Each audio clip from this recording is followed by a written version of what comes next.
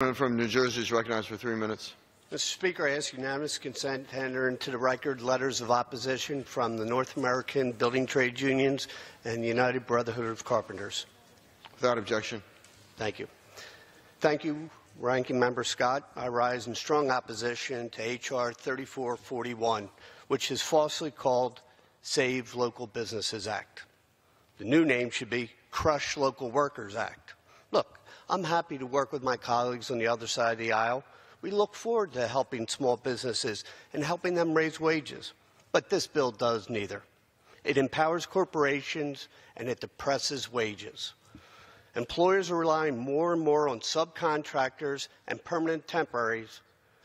These temporary staffing agencies employ around 3 million people.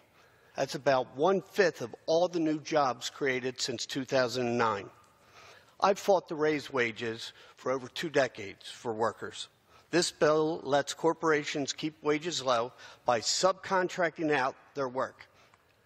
They are subcontracting their conscience to put profits over people. This bill makes it nearly impossible for workers to hold temporary staffing agencies responsible for unfair practices or wage theft. It denies employees a voice in the workplace. It prevents workers from joining unions, collective bargaining, which go ultimately to help raise wages. We should be lifting workers' wages up, not trying to crush them. I'll remind our colleagues that from 1930 to 1984, the courts were the ones who were making these joint employers decisions.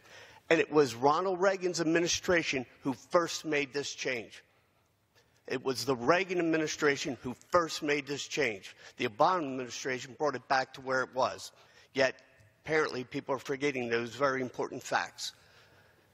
That's why I urge my colleagues to vote against this Crush Local Workers Act. I thank you, and I yield back the remainder of my time.